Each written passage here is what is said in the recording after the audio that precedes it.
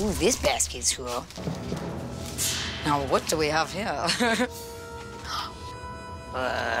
What the?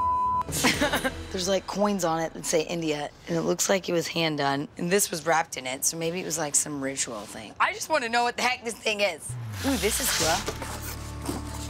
More treasures, maybe from India. This is cool, this little thingy-majig. Oh, I got it. A snake comes out of it, and that's like the music to get the snake out. Oh my God, if that's it, that is freaking awesome. You freaking kidding me? This is the music to trick the snake to come out. I'm definitely gonna have to see what these things are. These could be really cool finds. Do do do do do do do do do do. Oh. I'm taking these unique finds to the Nippur Academy. Hello. Hi. To see if Prachi and Khalil can tell me what I got. Wow, Yes. haven't seen those in a while. Really? Yeah. That's good. The bean, the basket, and the blanket, they're all for snake charming. What kind of snakes? Cobras are very common in India. Okay. We believe that snakes really don't hear, so they are not dancing to the tune of the instrument.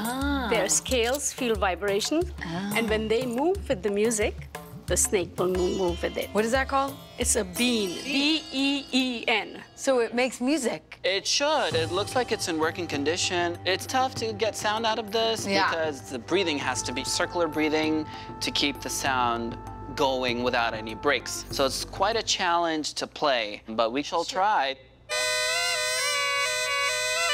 Hey, sounds like a snake charmer. Yeah. So it's that's the making kind good of sound. sound. Yeah, Okay. yeah. So in terms of value, how much for all three of these put together? It looks like a whole package that's complete, not too bad of a quality. I would give it about $70. Okay. You know, I was expecting a little bit more, but, you know.